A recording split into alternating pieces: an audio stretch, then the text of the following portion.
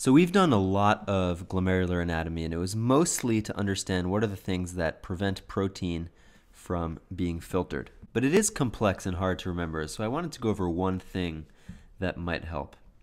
You might notice that if you trace along here, along the epithelial cells of Bowman space, you can actually continue along to the podocytes and then get back to these epithelial cells over here.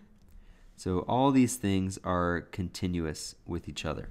And so that might actually give you a little hint as to how this whole structure was formed. So initially what you had in development was these epithelial cells just forming a blind pouch. And so this is the beginning of the nephron, and it continues down that way. And you had some capillary cells up here with the arterioles, the afferent and the efferent, and all of that held together by your mesangial cells. And so as you can guess, this structure just pushes down into this one. And so after that happens, you get a picture that looks more like this, with these capillaries pressing in here. And let's keep drawing those arterioles and the mesangial cells.